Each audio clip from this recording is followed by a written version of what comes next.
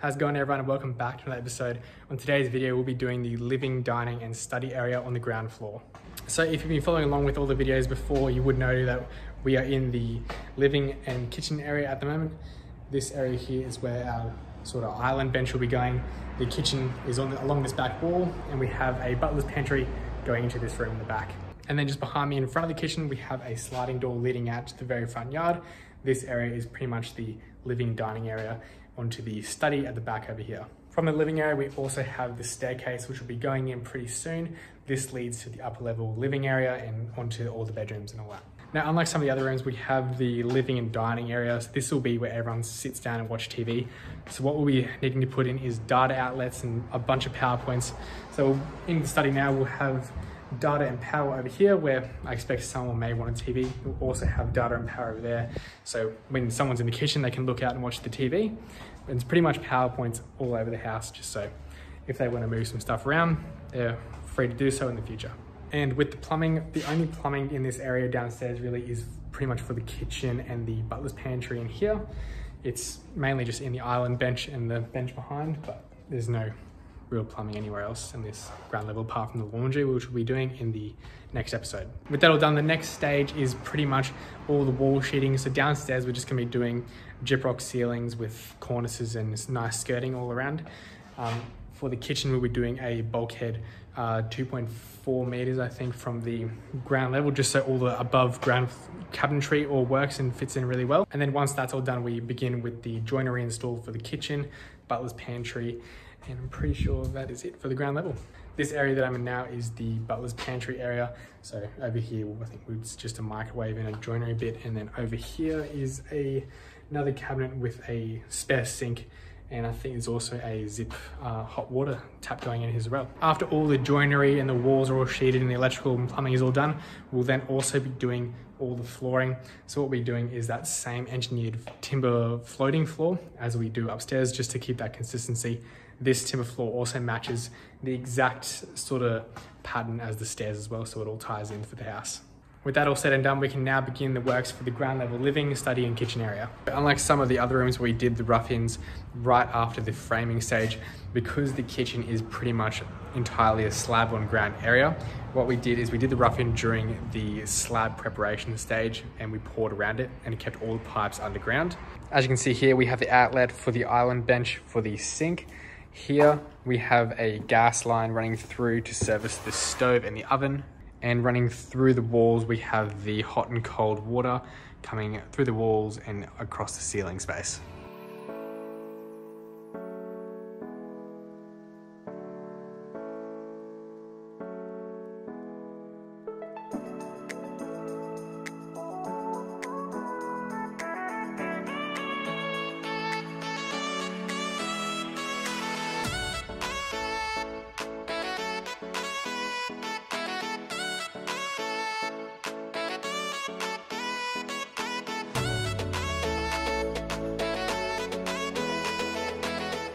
So continuing on from that last part of the video, it's been about a week now, and what we've done is we've created the bulkhead for the kitchen area so the joinery can finish flush up against the ceiling, as well as the ceiling for the entire study area over there and the living and dining area.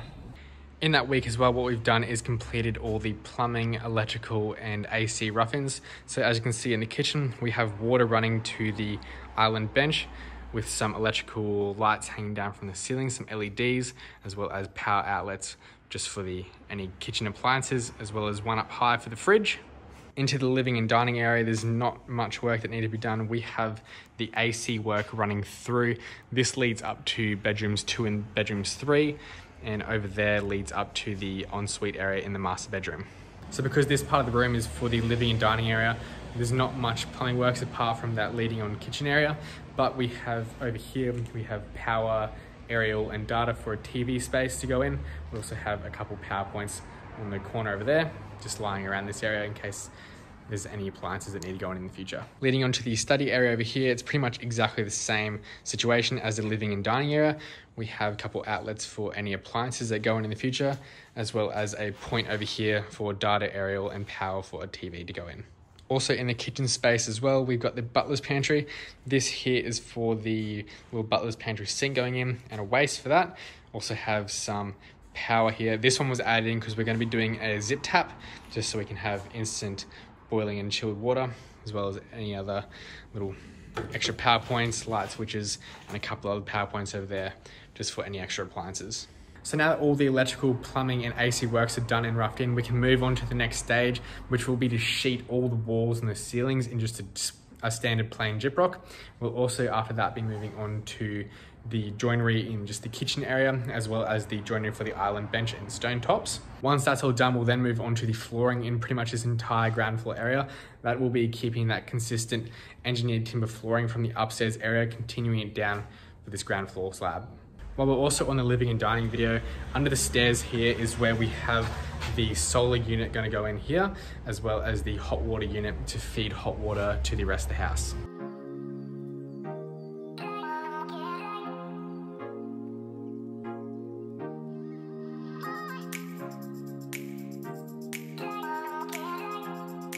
So as you can see behind me and on that video before, what we've done is finish sheeting the entire ground level area. So this is what the area looks like now.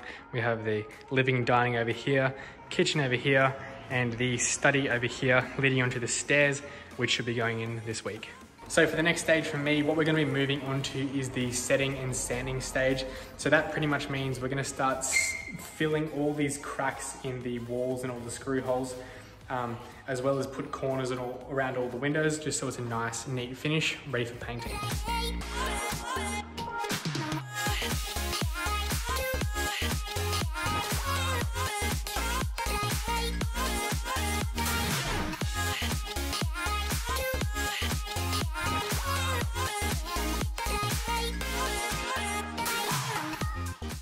For those who haven't seen it, this is the underlay here going in beneath the engineered timber flooring going here later, as you can see out here in the hallway. But we have a rubber, pretty much just a rubber roll. It's about 3 mil thick. And then what they're gonna do is they glue this down, then they put glue on top of it, and then they lay the timber flooring on top of that. For those who are curious about it, because I mentioned it quite a bit throughout this entire build, this is the engineered timber flooring that I've been talking about. So this is the finished side, the face-up side that's going to be going down the floor. From the other side, it's just a bit of timber. It looks like ply when you look at it from the side, with a nice finish that's being glued on top. For the fixing of it, we have a tongue and groove install. So this is the groove side here towards my face, and we have the tongue on the other side. These pieces literally just lock in together, and what they do to fix it down is they lay that rubber underlay that I had up before, and then they literally just put a bit of glue on top and lay this directly on top, and then they will weigh it down with some, in my case, they're just laying some boxes on top of the old stuff just to weigh it down until it sets and goes off.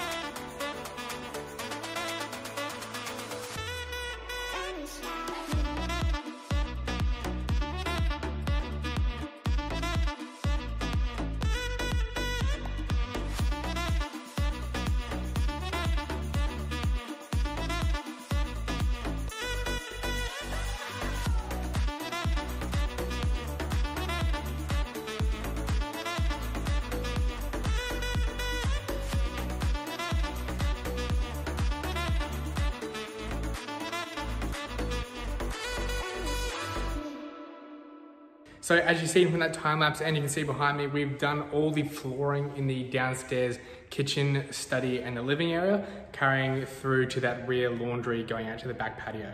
And as you can see, this is the finished floor for the downstairs kitchen, living, and the study area over there, carrying through down the hallway to that back sort of garage patio area. And what we've done here is we've picked a floor finish that's going to tie in with the finished look of the staircase. For the staircase, what we're going to be doing is we're going to do a white stringer carrying up the sides here and the white risers, and on the top is going to be a sort of varnish to match the downstairs flooring type as well as the upstairs. What we also did while the floor layer was in is we stacked the floor layer with the joinery install, as you can see behind me. So as the joinery guy was removing the items from the floor, he was putting them into the kitchen and freeing up the space on the floor to let the floor guy come through and finish off the flooring for this downstairs level. And as you can see, this is the kitchen. For the downstairs living, we have the butler's pantry over here, which is also installed, but this is the feature range hood here, the front of it, that's going to get mounted up there just so it sticks out and acts as a bit of a feature in this kitchen area. We have the sort of island bench here. We're going to have a stone, white stone bench top with a sort of light marbly vein running through it. This is also the feature sink. We're going to have a large tap coming up here, straight into here. We also have an incinerator going in. This is the back of the kitchen. We've got a stove going here, range hood, couple cupboards. The fridge will go over here with a dishwasher. And into the butler's pantry on the other side, we have just a couple extra shelves. So we have large overhead ones and just some standard ones here. We have also another sink here, as well as a zip instant hot and cold water tap going in. And on the other side, we have just some space for a microwave and some extra storage. This area here will sort of be that little extra pantry area as well, since we don't have that cupboard space in the kitchen. While we're in the kitchen, to show you around, because the downstairs level, as you can see, has no original VJ, because this is all the extension as the house has been lifted, what I've done is I've gotten the joinery people to install all their joinery pretty much throughout the entire house with this VJ style panel to tie in with the works that we have going upstairs. I've also ordered a sink for the kitchen with almost a VJ sort of panel towards the front to act as a bit of a feature. We also have a feature range hood done in the VJ panel, which will go up there just to break that straight line. That's going to go here for the cupboards and the range hood. Now that that's all done and the joinery is installed in this downstairs area, what we're going to be moving on to next is the stonemasons are going to come in and they're going to do their final measure of all the joinery so they can get their stone bench tops all ready throughout the entire house. What I've done here is we're going with a white stone with a sort of a light marble looking vein running throughout the entire thing for pretty much every bit of joinery. Then after that, we'll have the plumbers and the electricians are going to come in. They're going to do their final fit off for the tapware, dishwasher. The electricians are going to finish off the power points you can see behind me, as well as the stove and the range hood. They're going to wire all that up, but you'll see that in the next time lapse. And then after that, this downstairs area is pretty much all done and we can take you through the final area. On the kitchen as well, we've just had the massive stove just been delivered. So that is this right here. What we've done is we've gone with a sort of stainless steel classic look with a gas stove top, just to keep that sort of traditional character and feel throughout the entire house with those sort of appliances. And we also have a dishwasher which is on its way. That's also going to have the VJ front as well to tie in with the rest of the joinery throughout the entire house.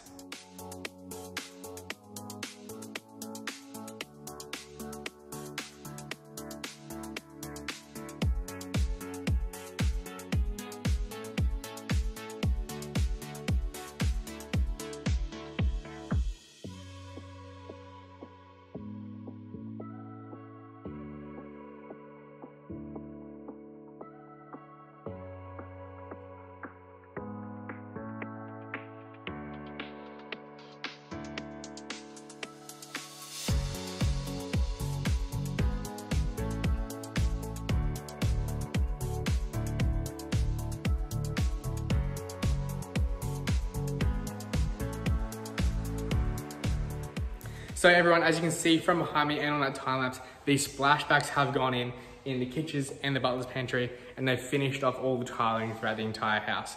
So now that that's all done, the kitchen is pretty much entirely finished. What we're waiting for now is just the electrician to come back and fix those couple power points. Now that the splashback's in, the stove is going to be installed, and then we're going to finish off with the tapware. But apart from that, this entire downstairs living, kitchen and the study area is all complete. So now that that's done, this is the downstairs living, kitchen and the study area over there, which we're just using as a little office at the moment. But we just have some painter's gear left in the house just for final touch-ups. But this is the kitchen. We have gone with that VJ panel and the sort of feature splashback tile. Here we have a large sort of stainless steel stovetop going in with an oven as well. We have the dishwasher's been installed. They've put a matching panel to tie in with the rest of the joinery, and our feature sink, and we have a large tap, which is this one here. It's going to finish off going into the sink in the kitchen. And as we go into the butler's pantry, you can see that we've carried pretty much all the finishes through into here. We got another new sink. This is a stainless steel one instead of one of those feature big ones, but we've continued the exact same stone, the exact same splashback and the joinery finishes all throughout this room. We've also got space for a microwave and some storage space up top for any sort of pantry items that you'd keep in a butler's pantry. And then as we walk down to past the stairs, we go into the study room over here. We're just using this as an office at the moment, just for a bit of extra storage because it's off to the side. But we're going to pretty much be using this as more like a little, like a formal dining area, or just an extra little living area or a TV area.